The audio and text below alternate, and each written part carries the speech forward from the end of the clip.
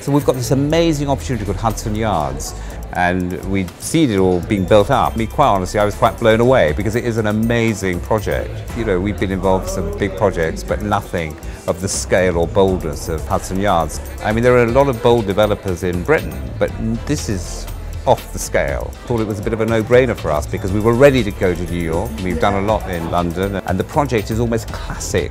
And what we love is going into a new area that was emerging. And this is a new area of Manhattan that is emerging, but on a scale that eventually will be 20% bigger than Canary Wharf. But it's all happening, one developer doing it in a relatively short period of time. New York has really, really embraced interesting, exciting things from outside New York, from outside America, in a way that some other Europeans probably wouldn't. Yeah, to go and work in New York is very attractive to us because it's a mega restaurant city and new trends coming out all the time, as London is. And I think New York, with all those different cultures, so many different food cults come out of New York, and I think it's going to be so exciting for us to be part of that.